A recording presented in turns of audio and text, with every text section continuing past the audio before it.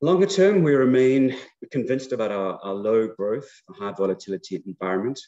And central banks over the last 10 years, basically since the great financial crisis in 2008, have increased their balance sheets 8 times. Quantitative easing, central banks have bought government bonds and some credit bonds and have increased their balance sheet 8 times. And they've doubled over the last year since the COVID pandemic recession.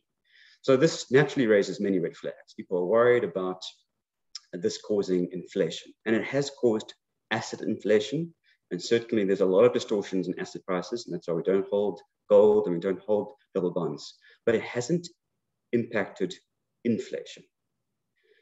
Euro area has been trying to get it to close to its 2% inflation target over the last decade unsuccessfully. Japan has been trying to get inflation in its economy for the last 2 decades with QE and fiscal support, and it's also been unsuccessful. There's just too much debt and aging demographics to allow growth to recover like we did post-World War II. And a new headwind, which is something that a report has come out recently, talks about productivity growth. So one of the reasons we were able to grow out of the debt post-World War II, and particularly in the 70s and 80s, was the huge increase in productivity, partly driven by increase in technology. Computers was a big improvement to productivity, being able to better manage stock control and communicate, reduce your inventory cycle, all very, very, very positive.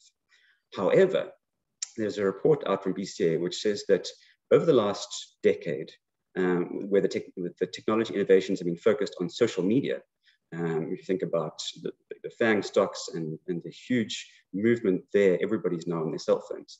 They believe that social media has had a negative impact on productivity. So effectively, technology has had a negative impact on productivity over the last decade, not a positive one like it had in the 70s and 80s and 90s.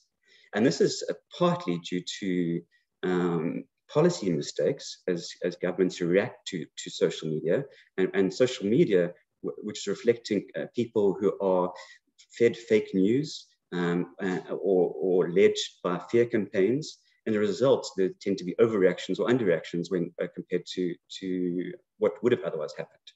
We look within South Africa, it's just completely anecdotal, but the looting and violence that we had, which was horrific, apparently was driven by 12 Twitter accounts. And if you think back to the Trump years, those late night toilet tweets that he would send out, and they certainly didn't help price stability or economic stability in any way. So that's just an interesting new headwind to growth. Not only do you have to worry about massive amount of debt and aging demographics, but the impact that social media is having not on people's emotional well-being, but on the economy as well. The bottom line is that we're unlikely to grow out of the current mess that we're in.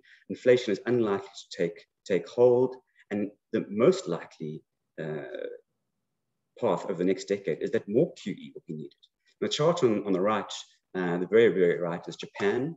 The squiggly line talks to the central bank balance sheet, and the smooth line is their GDP. And you can see that Japan has now got, its balance sheet is now bigger than its economy. So you've got roughly 6 trillion on bonds on their balance sheet compared to about 5 trillion with their GDP. The US and the Eurozone are well below. The balance sheets are nearly half what their GDP is.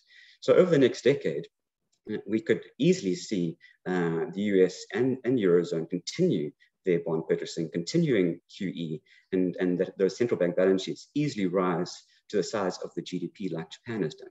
So there's no headwinds to kicking the can down the road. And when it comes to politicians' decisions about facing disasters, certainly they prefer the kicking the can down the road option. That's been plain to see over the last 30 years in Japan and the last 10 years in other developed markets, and I think it will be the preferred option going forward. But looking more closely at